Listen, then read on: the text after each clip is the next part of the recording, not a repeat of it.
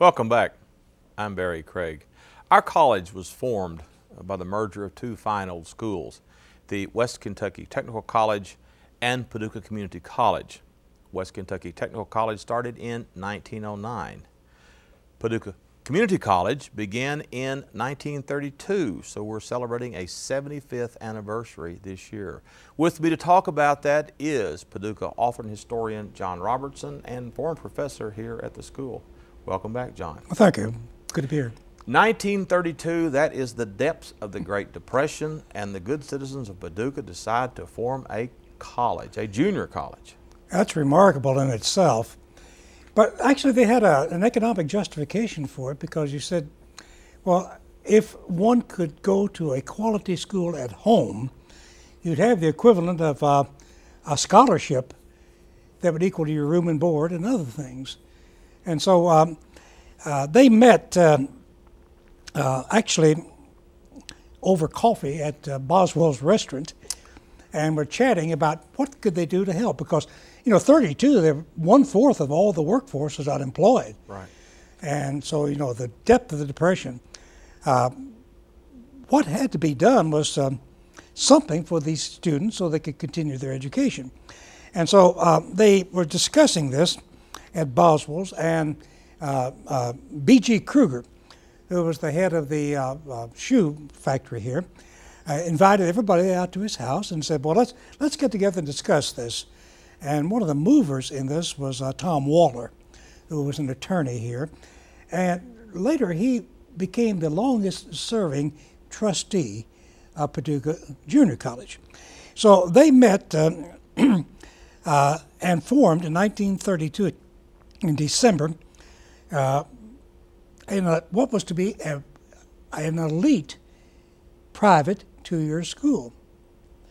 And actually the first tuition was higher than that at the University of Kentucky. But still, they met in the old YMCA building. I think we have a shot of that. It had been a private home at one time. And what's the address of that? Well, it's 707 Broadway in downtown Paducah. And as you see, it was actually about a 3-story house. Now, what would be standing there now? Nothing. It's a part of the, well, it's part of Broadway Methodist Church. Right. They incorporated that whole section there to the end of the block after we moved out on the present campus. Mm-hmm. So there had been a study, though, by the Metropolitan Life Insurance Company, and it showed that in cities of over 30,000, there was a void on education for people going into colleges. And Schultz Riggs, he was a representative from Metropolitan Life, suggested that, well, perhaps we could put together a college here in Paducah. And that's precisely what they did. Remarkable, if you think about where would you get a faculty? Mm-hmm. Well, you could find them any place. They were all out of work. And so they went to the bread lines in Chicago and other places and managed to acquire a fine faculty. Well, they couldn't promise them much, but maybe they at least have a place to stay at and something. But strangely enough, once the college started, I've always found this ironic, despite the hard times, incredible. At one time, the college almost had to close because the grate broke in the furnace. And Governor Rosenthal, one of the first trustees, paid for that out of his own pocket. Rosenthal Hall on campus is named for him. And named for him. So they were just on the edge of breaking Hand to mouth. But they paid their faculty every time, on time. The first time they didn't was the first payroll under the University of Kentucky. Do you have any idea what the salaries were originally? No, but they were as little as they could get by with, sure. Obviously. I'm sure. But I don't have anything. The early faculty, about how many members are we talking about? I think you originally had about 6 full-time, and including U.R. Bell, who was a minister, but he actually served as a president of the first class. So, they recruited and Well, were the first students mainly from Paducah? They were, as a rule, they were from Paducah, and most of them also worked. And so, you know, they had to make accommodation for that, and that became one of the hallmarks of the school. They would accommodate the students they had. Well, now, something had to be done. And, well, now, can you imagine having to go to the people of Paducah and ask them to tax themselves In a depression. in the middle of a depression? But that, by 1934, it became obvious that something had to be done. And so, well, it took a change in state law, and Henry Ward of Paducah got one through in 1934. So they were ready. Public Law 165.170 allowed cities of a second class to form boards to tax for the benefit of higher education. So now the school managed just to barely struggle along, and still weren't getting tax support. So by 1936, Bell had left by then, and the school was, well, in need of new leadership and new solid funding.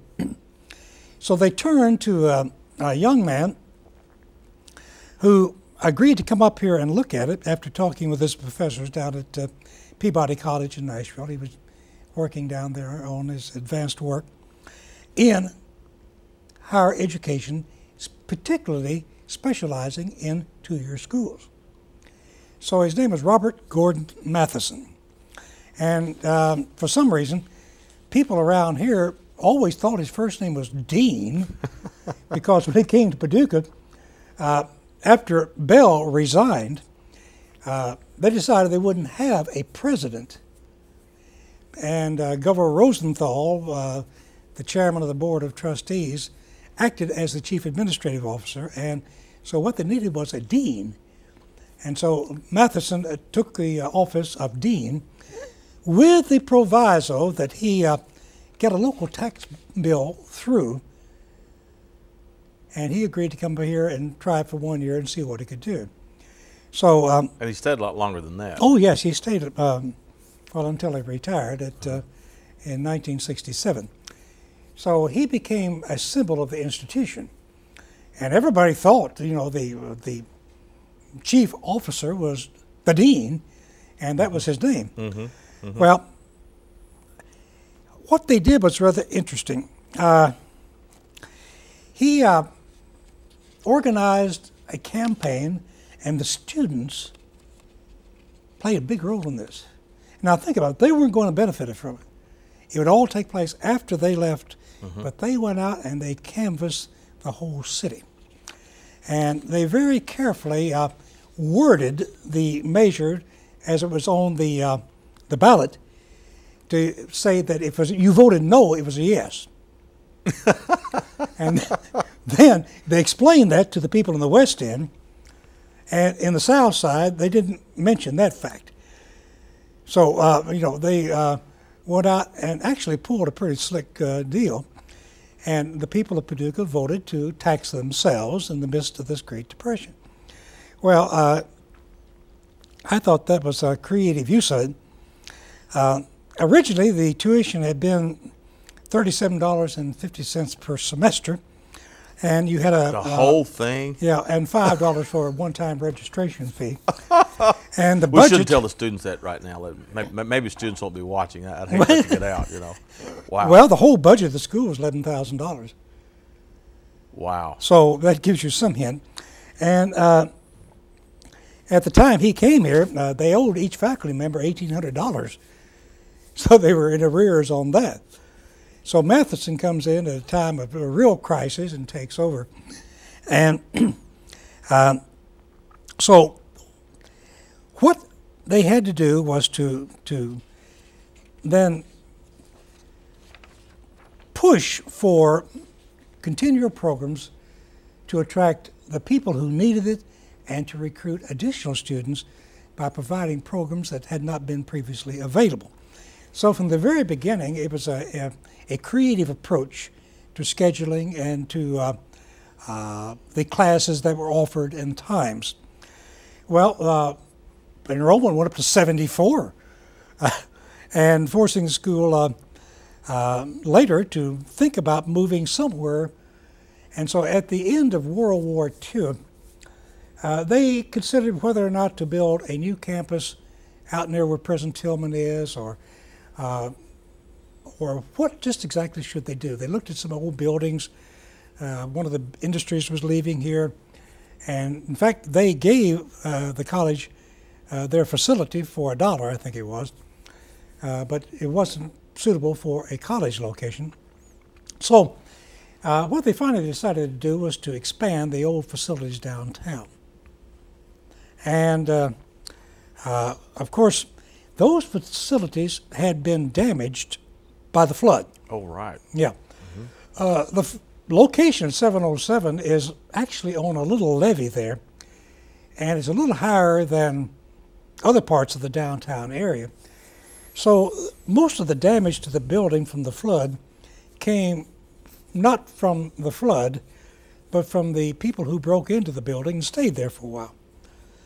When they started evacuating, a lot of people moved there and moved into the second floor and just took up residence. And finally they were forced to move out. But when they left, the water had been cut off.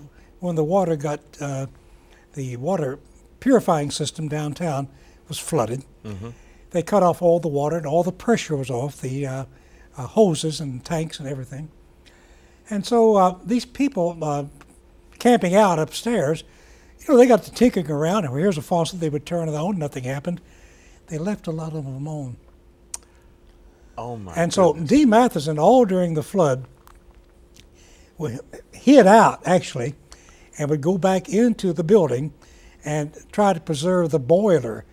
And finally the water got to it, and so he had to evacuate. But they left the building, and all these taps were on, and when they first came back they couldn't get in, and so for a while all those water taps were on, and it flooded and damaged the building. So ironically, the flood damage was not from the flood itself, but from the negligence of the occupation. Yeah. Right. Yeah. But something had to be done. But that brings up something else about Dean. Water reminded me. They had a swimming pool downtown. It was from the old YMCA. It's actually Olympic size and indoors.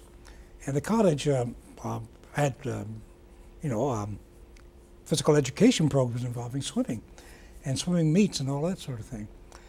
But times were so hard. How do you rechlorinate the pool? Well, Matheson, being a good Scotsman, learned that they would purify the water downtown about midnight. They would then pump it from there out to their holding tank out in the West End, about where Forest Hills is now. And so this heavily chlorinated water would leave downtown en route to the storage tanks in the West End. He would come down at 2 o'clock in the morning and fill the pool and get extra chlorine in the water. I mean, it was that tight. That's amazing. That's amazing. And when we first, when I was the 10th full-time faculty member down there. And when were you hired down there? Oh, in '63, I believe it was. So it was still Paducah Junior College? Yeah, still then. Paducah Junior College, and we were still downtown. And we used to run off all our tests and everything on these Ditto Masters. Right. They had a little purple backing on it. Right. Well, we had specific instructions. You always typed everything double-spaced. All right? You ran off your test, then you threw away the cover and kept the master, put another sheet behind it, and typed in between where you had typed on the first one, and get 2 uses out of a single master. Now, that wasn't uncommon. You just literally had to do something like that because it was so tight and so close. Right. But there was a camaraderie there that you don't find now. They wanted to do the best they could for their students, and they were interested in creativity and change, and it was fun. And now so many people seem to think it's an onerous chore, which is a sad note on. Who were the other faculty that you remember going back that far? Well, of course, they had Tatter and Pepper and a lot of people who were well qualified in the original faculty. But by the time I got there, it had changed, and most of the original group had gone. And so I came in with a group that included, well, Royce Gregory was the vice president, and we had Glenn Morrell in history, and we had the Prices. Dick Price taught language, and his wife taught English. And so, then we had the most feared teacher in Western Kentucky, Charles Smith, who taught chemistry. Now, why was he feared? Well, he was hard. He was hard. He had one arm that had been severely damaged in a motorcycle wreck, and it was just practically useless. But he'd take his students on field trips down to Murphy's Pond, and he would come back with these 10-foot rattlesnakes.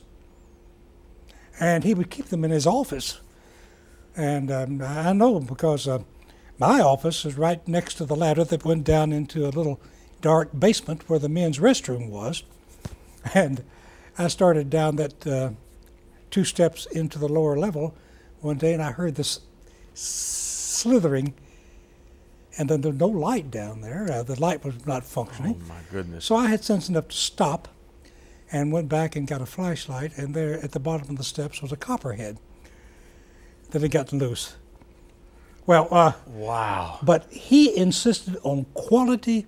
He insisted on, and later he went to Murray and became the advisor for the pre-med students. Gives you some idea of what we're talking about here. But taking that one step further, the basketball team was always looking for a easy 4-hour course. Well, there weren't very many of them, and they came down and they looked on the schedule that spring, and there was a new course called histology. And they all gathered around the office and said, "Hey, Dean," said, "what's this new course, histology?" And Matheson, without even cracking a smile, looked right at him and said, "Well, that's history backwards. You start at the present, you go backwards." And it's 4-hour course. The whole team signed up for it. And the first meeting of the class, they walked in, and there were microscopes on each and every desk. And there was Chuck Smith standing up there in his white lab coat with a malevolent grin on his face. Well, they finally allowed them to reschedule, but I was going to say hit the drop line after that. Oh, yeah. Yeah. But it was kind of fun back then, and Yeah. well, but they also were creative in how they handled many things. For example, Dean managed to get the school accredited by tagging on to the tail of the University of Kentucky. He offered the same curriculum as they offered up there, and so we were sort of a satellite.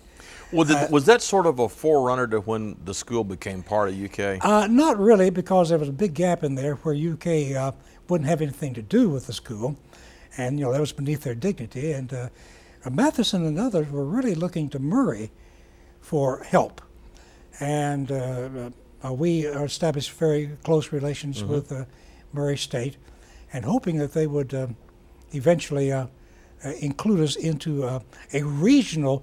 We thought we should fit into a regional approach to education. And so,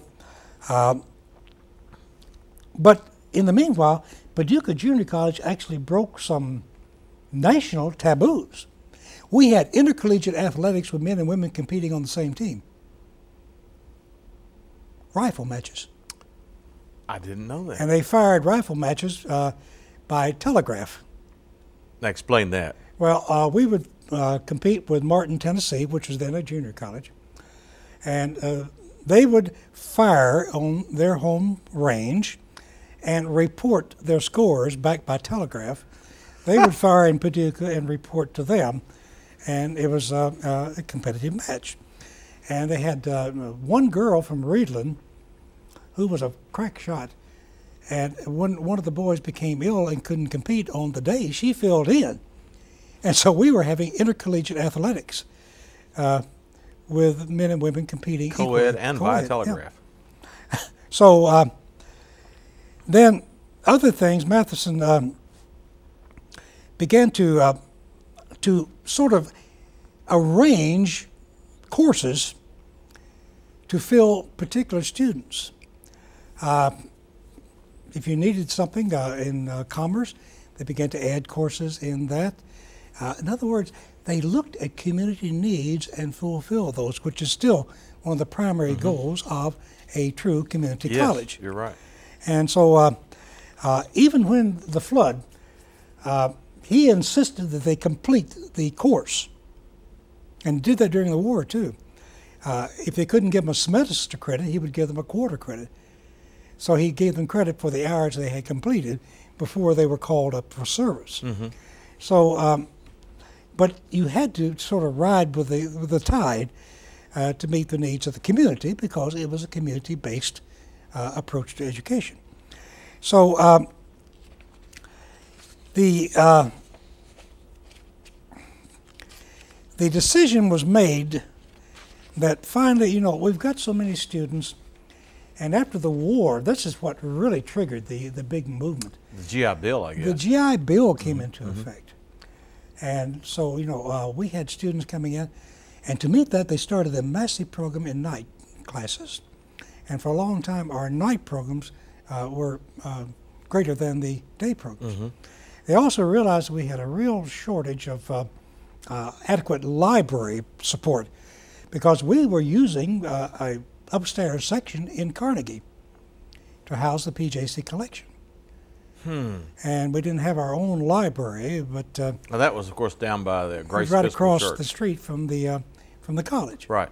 So, so there were a lot of things like that that had to be met. Well, so with the assistance of the National Youth Administration, the college began one of the first work scholarship programs. And what they would do, students would perform routine clerical and janitorial duties at the college, and oh boy, the wage was 25 cents an hour, up to $15 a month total. And Howard Hill was one of the first students at the college, and he was involved in that. He later became one of the first faculty and longest serving faculty under the PJC. But so here you have them flexible enough to tap in on the new programs of the New Deal, and still offering programs that fitted the needs of community. And sometimes if there was one job and a student couldn't work all of the hours, Dean would split the job, put two students filling the same job. But he would also schedule their classes so that they could make up for the difference. Well, so the Commerce Department, and we'd had commerce in Paducah for Drawings Business School since 1901. Right. And everybody was quite impressed by the quality they did. And in their commerce work, they did at the time put out a good product. But by 1937, we decided that we better move in that area too. And so they began to move into and offer programs in trade and commerce. Well, now during the war, he was also fortunate enough to get a program here, one of the V-12 programs, where the Navy paid people to come to school here. And he was always looking for some way that he could find to meet community needs and also meet the needs of the students for a quality educational program. Well, at the end of the war, there was such an influx that we finally decided the only thing they could do was to give up downtown. The building was old, it was in need of repairs. They had made additions. In the 1950s, 54, 55, they had added classrooms. They'd added, well, it was a gymnasium upstairs and a big 70-plus seat auditorium, dual-purpose room. and we had filled that up. So they finally decided to bite the bullet and move westward. And Luther Carson, from the Coca-Cola family, agreed, in essence, to give his home. Oh, there was a $75,000 price or something like that. But they had this modine plant, and so they used the money they got from it to buy the property. And so we decided to make this major move to the West End. And that was in 1960, what?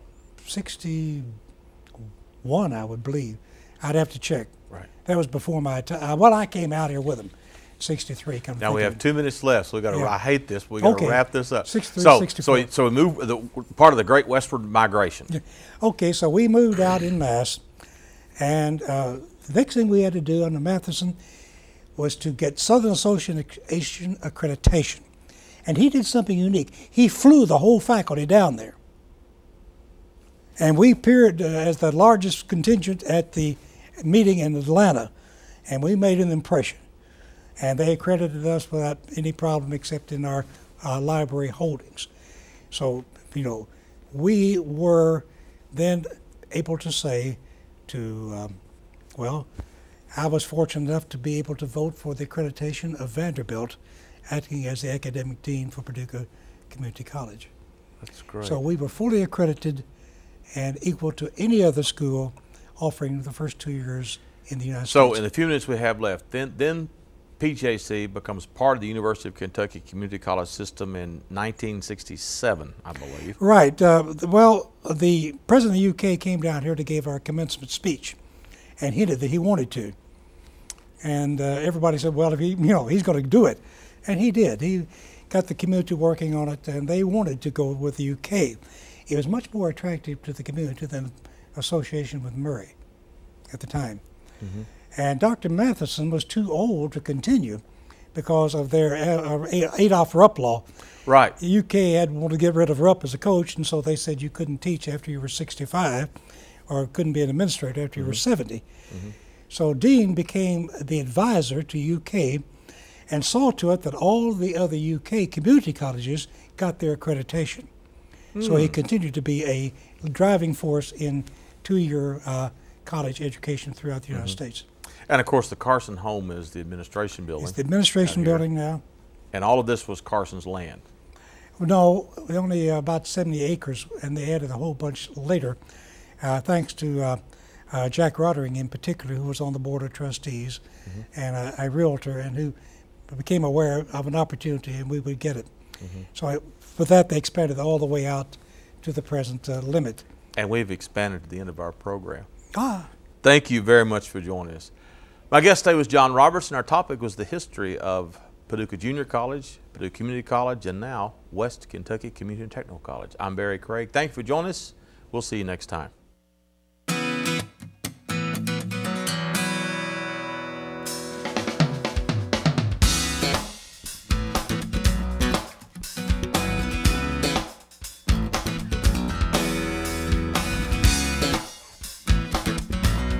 Thank you.